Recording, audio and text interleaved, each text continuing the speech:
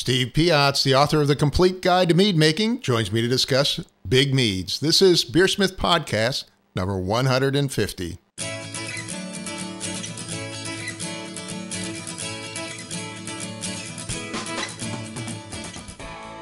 This is BeerSmith Podcast number 150, and it's early June 2017. This week, Steve Piatz joins me to discuss mead making and working with fruits and juices. Thank you to this week's sponsors, Craft Beer and Brewing Magazine. They're running an amazing deal right now. Get 20% off your subscription when you use the code BeerSmith2017. Every issue of Craft Beer and Brewing Magazine is packed with articles for beer brewers and beer lovers, and you can read my new column, which is called Ask the Experts. Take advantage of their special deal now when you use the offer code BeerSmith2017 at beerandbrewing.com. Again, that's beerandbrewing.com. And also the new BrewVision thermometer from Blickman Engineering. This interactive wireless digital thermometer connects right to your iPhone or iPad and lets you remotely monitor and record temperatures. You can download your recipes right from the BeerSmith cloud and send updates and alerts as you brew. Get the BrewVision Bluetooth thermometer today. Another great innovation from BlickmanEngineering.com. And finally, BeerSmith Mobile. The mobile version of BeerSmith is a perfect complement to our desktop brewing software. It includes all the tools you need to create recipes on the go, share them with friends, and act as a pocket brew timer. Check out BeerSmith Mobile at beersmith.com/mobile or on the Google Play, iTunes, or Amazon app stores. And now let's jump into this week's episode. Today on the show, I welcome Steve Piatz. Steve is the author of the book, The Complete Guide to Mead Making, and was the 2008 Mead Maker of the Year. He's also a longtime mead maker and a mead judge. Steve, it is fantastic to have you on the show. Thanks for being here. You're welcome. Glad to be here. So this is your first time on the show, but I understand you've been making mead for a long time. How long have you been into mead? Oh, boy. Sometime in the 90s. I'm not sure when exactly, I guess. Lost track. Lost track of your mead making, yeah. And you also became a mead judge at some point, right? Actually, I've never taken the test. I wrote most of the questions on the test, though. You grandfathered in as a founding member, or? I don't think there's any such thing like that. But no. I set up all the BJCP exams, so I kind of know what's in them. And actually, I was almost the only author of the online entrance exam for the mead exam that we put in place, I guess, a year and a half ago, something like that. Awesome. Well, and of course, you were 2008 Mead Maker of the Year, which is fantastic. So. Yep. Okay, well, I was hoping you could walk us through some of the techniques used in modern mead making, which, of course, gives us a chance to make mead in months instead of years. I've actually been making quite a bit of mead myself lately. All right. So let's start with, the no-boil method, which seems to be popular these days. I think most people have moved away from boiling. Can you walk us through that? Sure. In fact, I don't know anybody currently making mead that I'm familiar with that boils anything. So the technique is you start with basically good water. Mead making, in my perspective, is not as sensitive to the water chemistry as beer making is. Mm-hmm. I guess that's a good thing. You don't want chlorine or chloramines in the water, but other than that, your average tap water works pretty good. I find since honey is highly messy to measure, and I typically buy my honey in like a 5-gallon bucket or something like that, I approximate within an ounce or 5 or 6 the amount of honey I want to get into my fermenter, and then add the water to hit the target original gravity, just because that makes life a little bit easier than trying to exactly measure the honey out. After that, stir it up, add your initial shot of nutrients, and pitch your yeast. Mm-hmm. So there's really not a lot to it from that perspective. You don't need a big kettle. You do need a large fermenter with the staggered nutrients and the stirring everybody does these days. You can easily generate 3 or 4 gallons of foam during the first couple stirrings. So you got to plan ahead to make sure your fermenter's large enough. I think most people ferment in buckets now, right? Because it's just easier to manage. Yeah, buckets or something like that. I have a couple of those plastic fermenters that look like a big nylon garbage can with a loose lid that work great. A lot of people, one of the big differences between making mead and beer is you're actually in the mead almost every day, or sometimes several times a day, right? Yeah, it should be several times a day. I find I probably get to it only once a day on average, rather than the 2 or 3 times. That would be great. Mm-hmm. Well, next, let's talk about yeast hydration, which ends up being really important for high gravity meads, because you can actually run into things like osmotic shock and so on that can damage your yeast before you even get it going, right?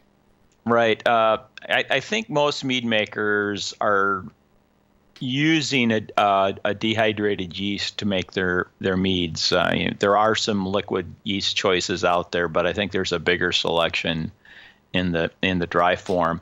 And so you really do need to rehydrate your yeast properly so you avoid the shock.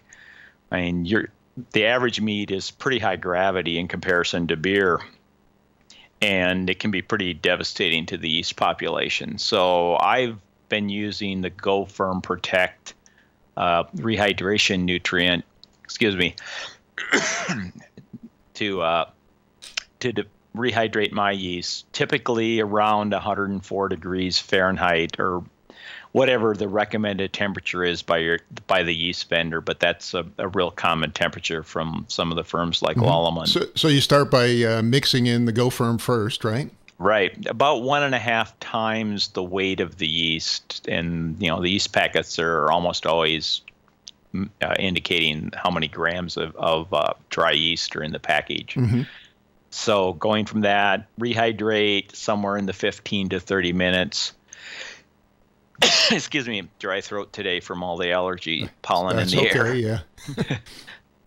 And so you're rehydrating 15 to 30 minutes to allow the yeast to get ready to do their thing. Generally, they don't recommend going longer than the half-hour level, because you're starting to lose out and having negative effects if you go too long. But it's a pretty simple process. I stir it up. Get the Go Firm Protect tends to be a little difficult to get dissolved initially. Let us say it tends to like to clump up, so you have to stir pretty vigorously to get it all dissolved in the warm water. Mm-hmm. And then you do slowly reduce the temperature too, right? Well, you should. I mean, that's the textbook technique. No more than 10 degrees centigrade, temperature shock ever. And I do that occasionally, particularly if I'm making up a melomel where the fruit came out of the freezer and went into the must mixture. That tends to get the must down really cold at that point.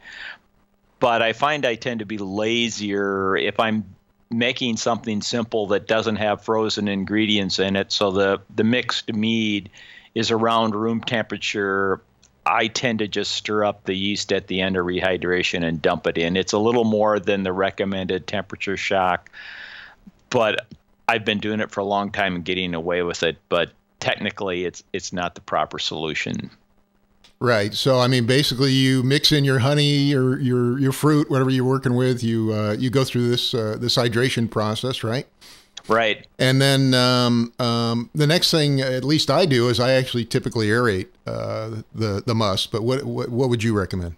Well, aerating is one option. I find I haven't been doing that for the last few years, in part because I'm putting one of the basically the wine aeration or de-aeration, decarbonation, whatever you want to call it, degassing wands into my electric drill and stirring the bejesus out of the must to get the honey mixed in, to the point where I have inches of foam on the top of the mead by the time I'm through doing the mixing. So I figure I've aerated the must pretty significantly at that point. So I just pitch the yeast right in. Mm-hmm. And what are your thoughts on aerating with oxygen, which of course does give it, it gets it from say 8 to, 9, 10, 11, 12 parts per million? I do use oxygen a lot when I'm making beer. So I do have the cylinder available. And if I wasn't stirring so vigorously, I would still use it in my meads. I used to use it. And I've just found that with the aggressive stirring that I'm doing, it really didn't seem to change anything, so I quit doing it. Mm-hmm. But I think if you didn't have such an aggressive stir, maybe that wouldn't, be something you should skip. And I mean, do you aerate again at 12 hours? I know Chris White has recommended for very high gravity, musts or wines and stuff that it's not a bad idea to aerate a second time at 12 hours. It would be a good idea. I would agree with Chris on that one.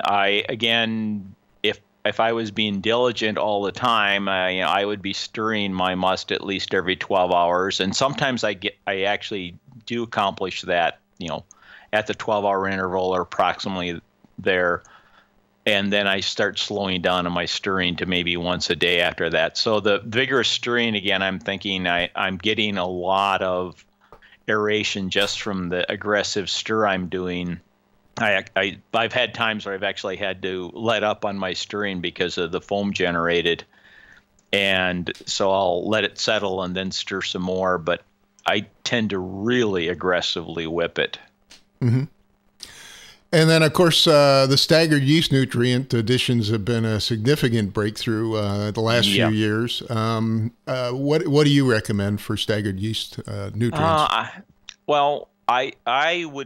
I in my current regime, I do a quarter on initial pitch, and then I do a quarter each of the next. I do it on day 2, day 4, and day 6. I guess it works out to us. So until I've used it all up.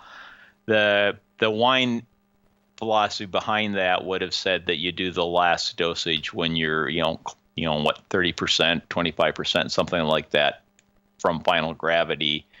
And I've just gotten to the point of doing it on a 2-day interval no matter what. And it's pretty close to that right time anyway. So I'm sorry, are you doing it would you say day 1, day 2, day 4, day 6? I'm doing it initially, then 2 days later, then 2 more days, and 2 more days, whatever that works out to be. Okay. Every other day. And what kind of nutrients do you use? I know there's a variety here. I'm still on the older technique only because I bought significant quantities of the stuff and I haven't used it up. So I'm still using both DAP and Fermade K. I have not switched over to the newer regime using Fermade only because I still have like over a pound of Fermade K to use up. Mm-hmm. And are you using a mix of DAP and diammonium phosphate? And diammonium phosphate is 2 parts diammonium phosphate and 1 part Fermade K by weight. Mm-hmm. And what are your thoughts on the new? I think it's like Tonsa 2 is the if you Google that TONSA -2 is the current current fad, if you will, in mead making. And all of these techniques are really only approximations for people like us who don't have the high-end lab equipment that actually could measure the precise amount of free nitrogen, that would be in the must and have good lab understanding of the exact need of their yeast strain. So even the Tonsa 2 talks about, low, medium, and high nutrient demand yeast, which they're not all, that well defined, and none of us know exactly how much nitrogen we're getting out of the fruit, or even perhaps from spices if we're making methicillins. So I tend to adjust down a little bit in my nutrient additions if I'm putting a lot of fruit in, just on the assumption that the fruit has some food value in there for the yeast of its own. Mm-hmm. But not necessarily enough to complete the job.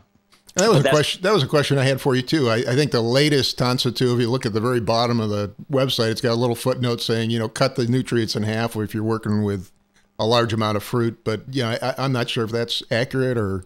Yeah, and it probably depends a lot on what kind of fruit you're using, and that obviously fruit has a variation from when it was harvested and where it was grown and all those kind of things, just like every other food stuff. And so, like I said, if you don't have the high-end lab equipment that would be required, it's always just an approximation. And it seems to work quite well, so I'm not going to complain. Yeah, it makes nice mead, and actually at a fairly short amount of time. I mean, how long are you going now for say an average mead? Well, I have one that I just pitched the yeast Sunday for a hydromel that I'm hoping to serve at the panel during NHC coming up next month. So I gave myself maybe 5 weeks to get that one done. Wow, that's pretty quick. I'm averaging more like 2 or 3 months for the thing to fully clean up, you know. Yeah, and especially with the big fruit meads. Yeah, well, this isn't as big. This is only a 1080 approximate hydromel, but it's still it'll be a little aggressive to get it totally clear. Okay. And then next we come to degassing. I was wondering if you could talk about degassing and or aerating. Well, they're kind of go hand in hand the way I do it. I have one of the big wands. It's stainless steel shaft with the little flip out plastic paddles that I chuck into my electric drill. And a variable speed drill I find works a lot better than a single speed, or even I have a cordless that has a few steps, but not nearly as nice as the plug-in one. Really has true variability, and sometimes it's nice to be able to let off on the speed a little bit as you're building up foam. But I really do stir it pretty aggressively. You get a pretty good vortex even forming in the fermenter. If you aren't careful and didn't leave yourself enough room, you may make a real mess. Even if you aren't in a carboy, you talk to the people that have tried this technique in a carboy, it's really can be messy. They make those little stirring ones such that they will go through the opening in a carboy, but I just would be terrified of the mess I would make if I tried that. It'd be all over the ceiling, I'm afraid. Yeah, I've been working with, I think it's like an 8.5 gallon bucket, and that seems to work well. Even the 7 gallon bucket is kind of marginal for a 5 gallon batch. Yeah, I've had like 6 gallons of pyment in these 10-gallon fermenters, and you can easily get it right to the rim of the thing. And I think they're conservative in their 10. I think it actually holds more like 11 point something, but you can really build up a lot of foam early on. It doesn't last long. I mean, meads tend not to have good foam retention, retention like a beer does, but still it's there for a little while, and it is sticky. Yes, it is. It's a sticky mess. It can be, especially if it starts spraying all over your room. I want to get your thoughts on the following. Some people have actually differentiated between aeration, which is trying to add oxygen to the must, and degassing, right? Right. And some people argue that, particularly with large fruit meads, that you may not want to add a huge amount of oxygen because, of course, the fruits are susceptible to oxygenation and oxidation. What are your thoughts on that? One of the things I do with my melomels, many of my melomels anyway, is I put the fruit in a large mesh bag. I think they're the big heavy duty ones they use for, amongst other things, like brew in a bag. And just because the fruit's kind of in the way when I'm stirring, I do tend to remove the bag of fruit from the fermenter, put it in another sanitized bucket while I'm doing the stirring, and then put it back in later, just because you can't stir with the thing in the way. And I find stirring with the fruit floating loose in the fermenter, you tend to pulverize it really too much, I think, and then it becomes impossible to rack off it later on. So I just get it out of the way. It is a concern about oxygen, affecting the fruit. If you notice the color of your mead turning more orange and brown versus, the color the fruit started out with, then you surely are getting too much oxygen in there on the fruit, and that's a bad thing. I don't worry as much about it early in the fermentation because I figure the yeast is going to scavenge it much more rapidly than the fruit's going to oxidize. Mm-hmm. Yeah, I've been, for at least for the big fruit ones, what I've been doing is, I oxygenate at the beginning with oxygen, right? Mm-hmm. But when I stir it, I try not to, push a lot of oxygen into it. I just try and get the gas, basically try and degas it. I don't know. Well, I'm obviously degassing pretty heavily, and I think you do pick up a fair amount of oxygen along the way. Right. I have not noticed an oxygen degradation of the meads that I've made, and I do pay attention to things like the color changing, as the fruit oxidizes. And I know what that looks like from winemaking or from judging other people's meads. Sure. So I try to avoid the negative things, but I haven't seen it really be an issue with the first couple weeks of fermentation, because usually by the time I'm 2 weeks in, the fruit's long gone out of the fermenter. Because you're really pretty much done with primary fermentation by then anyway. Yeah, I usually pull the fruit bag out after a little more than a week, or as soon as it gets down to the last little bit of gravity, if you will. Yep. And I agree, working with the bag is great. Yeah. Yeah, I've even done the goofy thing of then put that bag of fruit into another mead. Yeah, and you don't get any sugar to speak of from that second use of it, but you still get some subtle flavors from that fruit. I found it worked really good with black currants in particular.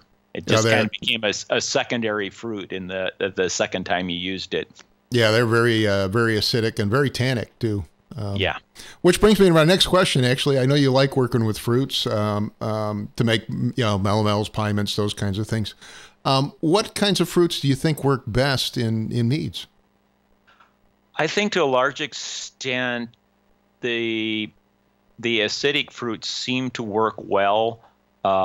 Strong flavors work well. Strawberries, while I've done them, and I've had some really interesting ones that others have made. Strawberries are a relatively delicate fruit, and I don't perceive strawberries having a high acid content, so it's really hard to get it to come out.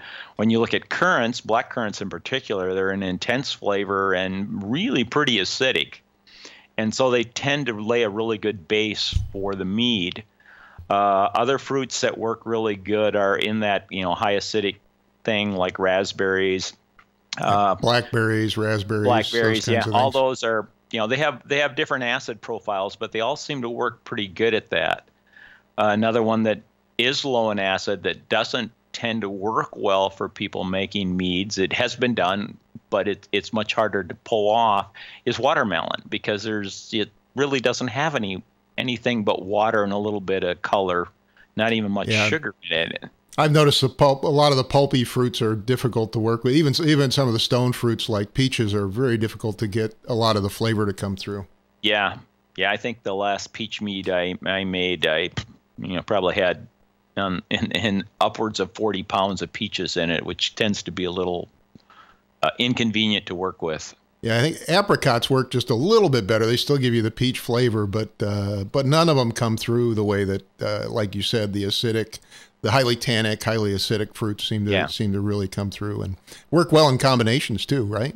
Yeah, and I think they also help make it easier to achieve a reasonable balance of the resultant mead, because you're getting some acid and some tannins both, and it's really hard to balance a mead from my perspective with only acid or with only tannin.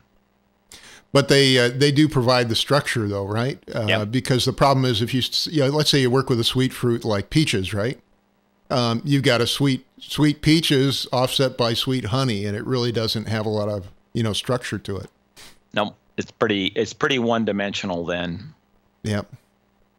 Well, of course, working with fruit can be a big challenge. What tips do you have for working with whole fruit, purees, juices, wine bases, all the different variants here? Okay, where to start on this?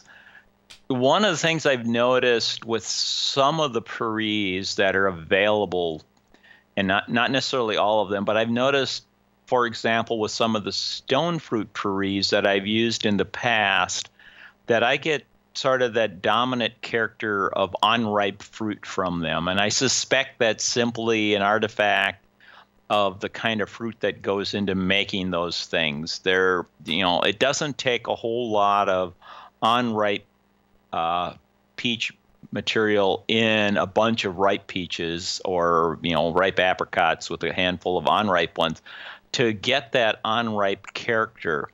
And so I find for some of those kind of fruits, I get a much better character by using whole fruit that I've purchased myself, and make sure that every part that I use is truly ripe, but that's a lot more work. The pre is nearly instant gratification in the sense of you open the package and pour it in, and it's normally aseptic and you're ready to go. The challenges I've had with those though is also getting a lot of the debris out. They don't, they're not as easy. You mentioned bagging the whole fruit, which is a great way to control it. Yeah, you can't really do it. You can't do that with the pre. I once made I think I made an apricot. Yeah, it was an apricot wine using a large container of apricot puree. I think I purchased a 42-pound Mylar bag apricot puree, and I had 25, 30 pounds in this carboy of wine. And in the end, I lost like a third of the batch because I couldn't get it off that sediment. I needed an industrial size centrifuge that you could put a carboy in. Yeah, that would work great, right? Yeah, kind of a scary device, but yeah. Yeah, I have a hard time separating those out. I've actually had some better luck using, they sell, I think it's like Vintners makes a wine base. And it's got a little bit more whole fruit in it. You can actually bag it and separate it, and it's not quite as bad as the purees. But yeah, that's a challenge. Whole fruit, of course, you recommend bagging, right? Yep. There's a few that you can get away with not doing that, but most of them you find they're going to turn into a lot of mess when it comes racking time, and they just plug up your racking cane. They're just a mess to work with. So how do you prepare the whole fruit before you bag it and put it in the mead? So I almost always freeze the fruit, even if I'm ready to make the mead nearly right away, just because it helps break down the cellular structure, and it doesn't do anything for sanitation. It's a sad misconception many people seem to have is that freezing sanitizes it. No, but so I'll just freeze the fruit in freezer Ziploc type bags. If I'm going to leave it in for any period of time, I usually spray the fruit with a concentrated sulfite solution. It helps avoid oxidation of the fruit in the freezer burn, so to speak. Right. And so when I get ready to use it, I defrost the fruit and dump it into the fermenter. I've been known to dump it in when it's only partially defrosted, which tends to get the must temperature a little bit low for pitching yeast. And of course you bag it at that point too, right? Yeah. I still dump it into a bag. Like a Bruna bag, mesh. Yeah. Yep. As big as you need to get the job done. And at times that can be a really big bag because some of my melomels have had 40 plus pounds of fruit in them and 5 to 6 gallon heats. So it gets to be a real pain to work with some of those. For wines, I've had really good success using wine juice unconcentrated through a connection we have locally. One of the guys has been bringing in refrigerated trucks fresh pressed juice from California every fall of a variety of wine grapes. And in fact, now it's even expanded to be picking up the spring harvest coming out of South America. And so you can buy a bucket of this juice. It's been pressed. It's ready to go. For red wine pyments, you're not getting the skins. They've sort of been processed to give the color and character to the juice. So it's not quite the same as fermenting wine with skins on it, but it works pretty well for making pyments in my experience. And you don't need a mesh bag. It's just ready to go. You can put a hydrometer in the bucket of juice, see what you got, know how much honey or water you need to mix in to hit your target. It's simple to work with. And I think a lot of the wine kits are in the same mode, the grape wines. Yeah, I've actually made a fair number of wine kits recently, and the higher end wine kits do have high quality grape juice that's of the appropriate style and so on. The problem is the lower end wine kits, the cheaper ones, generally have like a generic grape juice in them and then flavor pack or something like that. Yeah. So and that it gets a little the same thing. Right. I mean, it gets a little expensive, but I mean, if you buy a high end wine kit of the right type, you will get pretty good grape juice out of it. Yes, you will. Yeah. The other one I've tried, and I wanted you to get your thoughts on this. I've tried playing with Knutson's Just Juice, or for example, I know there's other brands. I think Lakeland. There's a few other brands that make just I've a used sort of a few pure those. juice. And I mean, again, it's not cheap, but it lets you get, stuff that you might not have, like black currants that you might not have locally available or be in season. Right. And I've had good success using pomegranate juice that way. When it's in season, the price tends to drop. There are a number of providers out there that in season you can buy concentrated juice from, where they're using a vacuum concentration process, and it's going to be a 4 or 8 to 1 reduction juice, and that tends to work out really well for making meads. Again, you don't have to deal with fruit pulp. I know you can get those cherry, blueberry, raspberry, blackberry, pomegranate, all in those forms. And, if you buy a quart jar and it's an 8 to 1 concentration, that's 8 gallon equivalent of, 2 gallon, 8 quart equivalent of juice, which is a lot of fruit, and it's really easy to work with. Right. Yeah, that's what people that are looking to make their first fruit mead, that's what I actually usually recommend to them is try the fruit juice, because it's just a really easy way to get started, Yeah. And, obviously those kind of juices are not as easily found for some of the more exotic fruits, unfortunately, but, the common ones are widely available. Right. I found that targeting the final gravity can be very important for achieving the right balance, particularly in a big fruit mead. And that as the acidity and tannins go up, you really have to have a higher finishing gravity. How do you go about determining sort of the right target for final gravity for some of these fruit meads? Some of it is just by trial and error. If you haven't used the fruit before, it is a little difficult. You're right that a lot of these fruits, since they have a huge amount of acid and or tannin in there, you do need to have a pretty good residual sugar level to balance them out. I think the most aggressive one I've made is there's a fruit called choke berry, not choke cherry, but it's a similar character. It's planted frequently as a landscape bush. It had very low water content, dark little purple berries, really high in tannin. And I asked one of the longtime wine judges I know about because he loves to judge that category. I said, well, how do you get those things to balance out? He says, time. So you gotta wait for the tannins to drop out.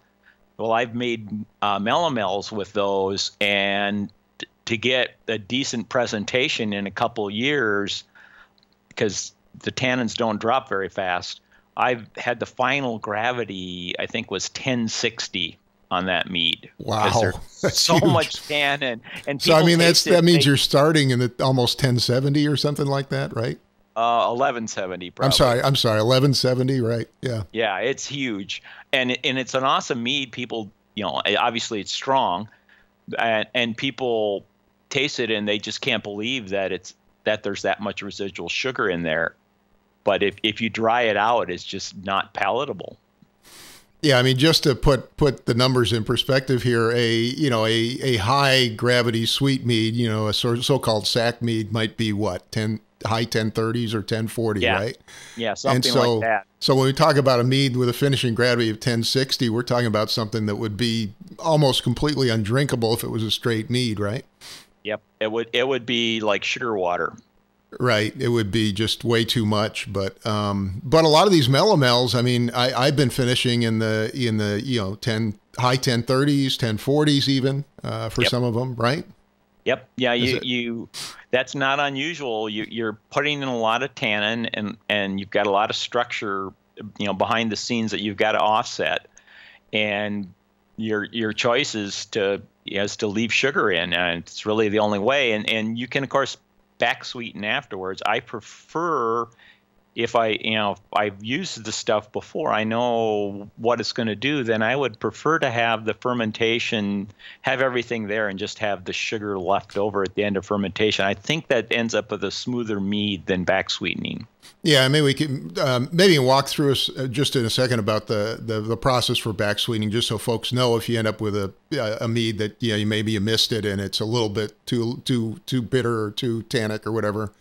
you can go through this process of back sweetening. But my experience is, the back sweetened meads tend to be a little more one-dimensional, and that you get a lot more flavor complexity in if you can, put the fruit in and keep it all the way through the process, right? Right. There's the benefit of being around the yeast makes a big difference to lots of things. Right. Well, why don't we walk through really quickly the back sweetening process, just for folks that may not be familiar with that, because it is commonly used. Okay, sure. So back sweetening, the first part you have to worry about there is this mead stable? Is it going to restart fermentation if I do anything to it? Typically, you're back sweetening a mead that fermented out. It may not have reached the alcohol tolerance level of the yeast yet. So if you add more sugar in there just by adding honey or sugar, it's going to start fermenting. Right. So what you typically have to do is you have to make sure it can't do that. I mean, one way around that, if you're home brewing and you're going to keg it and you're going to keep it in your cyser or whatever, you can just sweeten it because you can be fairly confident you're keeping it at 38 degrees. It's probably not going to start fermenting again. But if you're not going to do something like that, you have to stabilize it. So what you want to do to stabilize it, you want to add some sulfite to it first. And the sulfite has a couple advantages. It kind of helps knock out a bunch of the microorganisms, which can do nasty things with the next step you're going to do. It doesn't really hinder the yeast per se that's already there. You've probably got a large population of yeast. You hopefully aren't stabilizing the mead until it's relatively clear, just because it gets in your way anyway if you leave all the yeast in. But you're still, even if the mead looks clear, there's a lot of cells of yeast in there. But you sulfite it to the nominal levels, which I don't remember the value, but it's in my book, and it's on all the the typical websites. You usually use a few Camden tablets, and you're there. Get that dissolved within a day or so. You can then do the next more important step, which is add the potassium sorbate. Right. Sorbate is the one that keeps renewed fermentation from happening. It prevents the yeast from budding. And you typically don't add sorbates to a regular mead. It's not uncommon to add sulfites, right? But you typically don't add sorbates. Sulfite has a couple benefits to a regular mead. It's an antioxidant, so it's going to help the mead last longer. It won't oxidize after packaged. So that's the reason you would add sulfites. Most fermented beverages tend to have some natural level of sulfite, but you're going to go above that sometimes just for preservation purposes. But in this case, you added the sulfite, then you added the sorbate. The sulfite was put in there amongst other reasons to stifle the other microorganisms, because the bad thing that happens is some of the lactic acid bacteria can react poorly from your point of view as a mead maker in the presence of sorbate. So if there are lactic acid bacteria that start reproducing in your mead after sorbate has been added, they make this really yucky cut germanium flower kind of stem, just a disgusting aroma and flavor in your mead. And once you've experienced that, you want to make sure you never do it again. It's just not a pleasant thing, and there's really no recovery for that process. If you've ever judged a mead or cider and encountered that in a competition, you know what I'm talking about.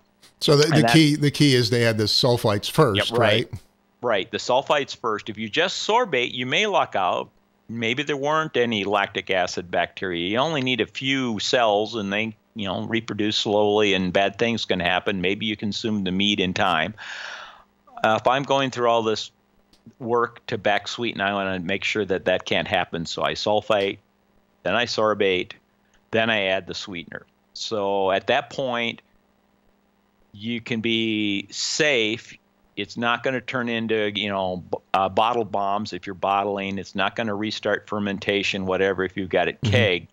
And so you can add a fermentable, either sugar, just regular table sugar, honey, fruit juice, whatever way you want to back sweeten the mead. You're now stable, and it'll work, and it won't do bad things to you. And the back sweetening, of course, gets the sweetness level, residual sweetness level back up to where you want it to be to have a balanced mead. Yeah. Right. So what you want to do at that point, if you're back sweetening, is you want to do a little bit at a time.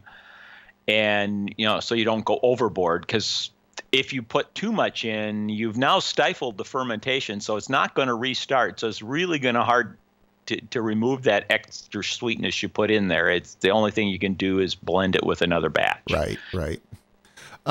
Okay. Well, let's go on another topic. One of the things I was found was interesting when I started making a lot of mead is the refractometer doesn't often work when we get up into the well into the 1100s. Have you seen this effect? Well, too? Yeah, most of them don't go that high, and neither do most of the hydrometers, unfortunately. Yeah.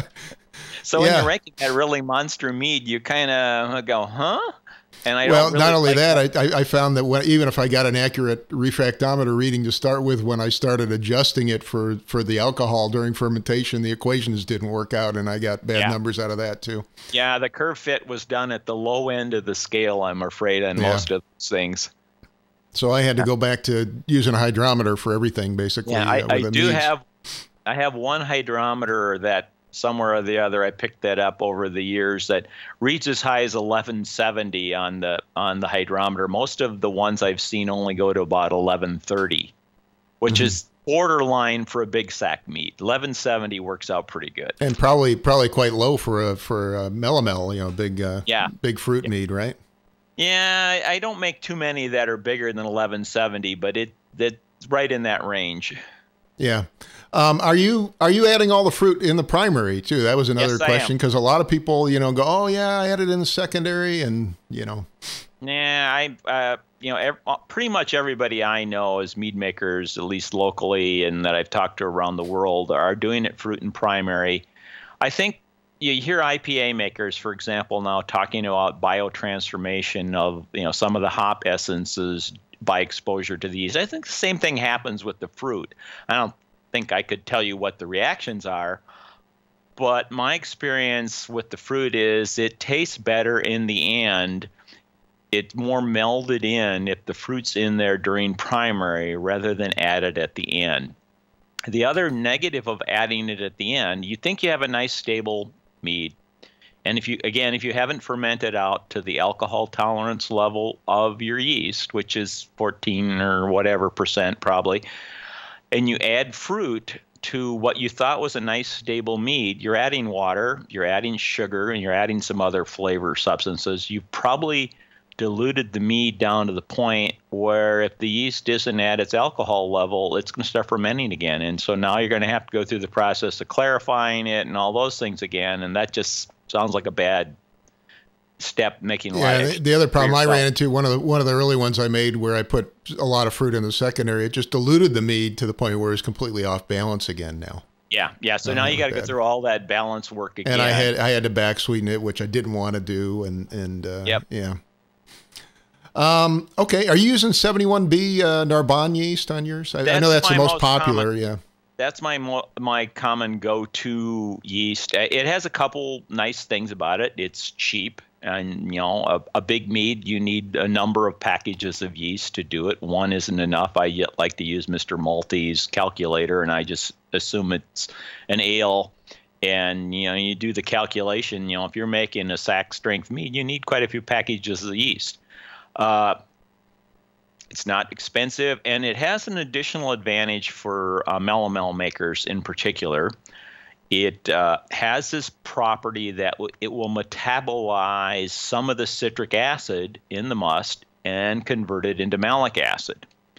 A lot of fruits are higher in citric acid, and to humans, malic acid is perceived as a softer acid than citric, and so it seems smoother. It's still acid, but it just comes across as a smoother product. To me, it seems more like ripe fruit. Right. And One of the other reasons I like 71B is it's got sort of a predictable end to it. It ends at about, 15 and a little bit percent alcohol, which, we talked about the importance of hitting those final gravities. You really got to have something that's predictable. You got to be able to go, okay, I'm going to start at this original gravity so I can hit my final gravity, right? Yep. And using one yeast or a handful of yeast all the time allows you to get comfortable with it like that. That you know what it's going to do. You know that if I give it a must of 1150, it's going to come out at, the level I want. Whereas if you're constantly switching yeasts around, you probably don't have that knowledge base as to what it's going to do for you in your environment.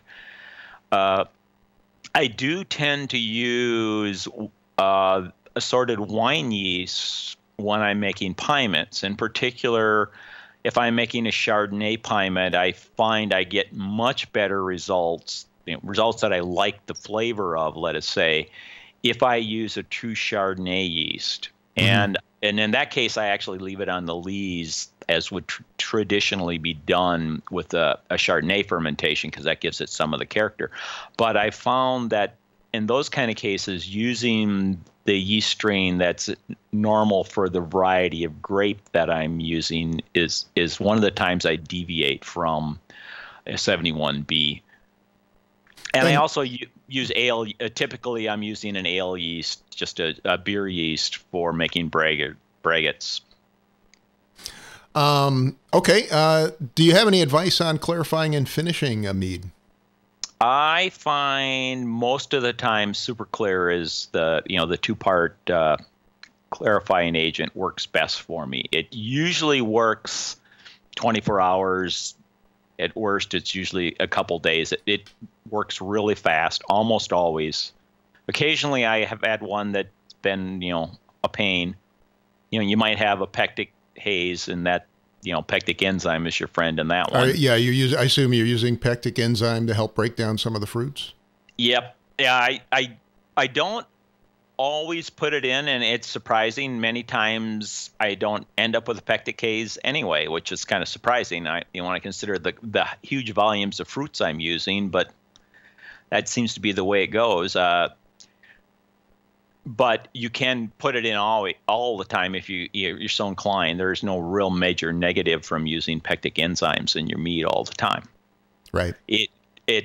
If I don't get clarification with Super Clear, I've played with a few other products very infrequently, Sparkloid and a few of the others that I use so seldomly that I don't really feel comfortable using them. I do have a filter which I almost never use on meads. It's been years since I've had to use that on a mead. I found that was really a good way to plug up the filter in short order. Yeah, time works well too, obviously. Yeah. Yes, it works very well. Or, throwing it in the fridge for a day or two also accelerates things pretty significantly. Okay, Steve. Well, I think we've covered quite a bit of ground. Do you have any other advice for somebody looking to get into mead making?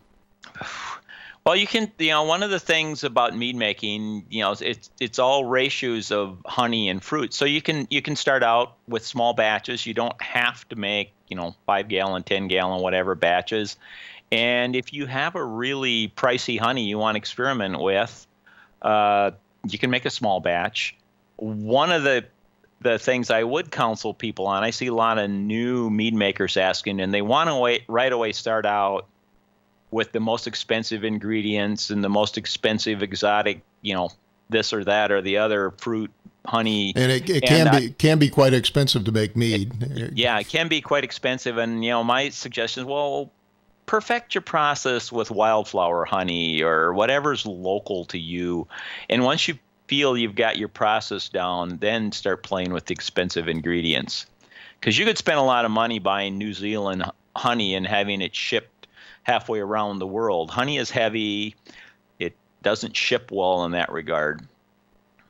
Yeah, fruits are also can get quite expensive at times too, especially when they're out of season.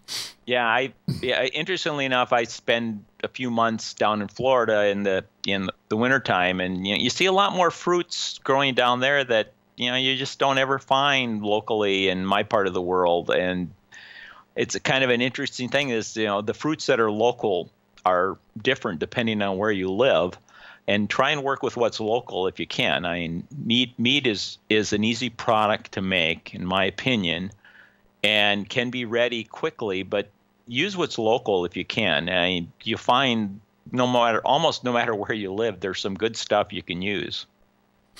And Steve, I wanted to take a moment here at the end to mention your book, of course, The Complete Guide to Making Mead, ingredients, equipment, processes, recipes, and so on, available from Amazon.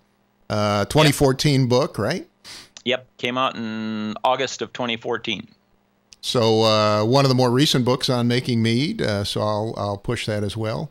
And Steve, I want to thank you personally for coming on the show. Really appreciate you being here. You're welcome. It was great fun. So again, my guest today was Steve Piatz. He was the 2008 Mead Maker of the Year. He's a mead judge and author of the book, The Complete Guide to Mead Making. Thank you, Steve. You're welcome. Well, a big thank you to Steve Piatz for joining me this week. Thanks also to Craft Beer and Brewing Magazine. Every issue is packed with great information for homebrewers and craft beer fans. Take advantage of their fantastic sale and get 20% off when you use the offer code BeerSmith2017 at beerandbrewing.com. And also Blickman Engineering, creators of the innovative new BrewVision wireless thermometer. Remotely monitor your brewing system from your iPhone or iPad, record data, send alerts, and grab recipes directly from the BeerSmith cloud. The BrewVision thermometer, another great innovation from BlickmanEngineering.com. And finally, BeerSmith Mobile. The mobile version of BeerSmith is a perfect complement to our desktop brewing software. Check out BeerSmith Mobile at beersmith.com/mobile or on Google Play, iTunes, or the Amazon App Store. Thank you for listening, and I hope you have a great brewing week.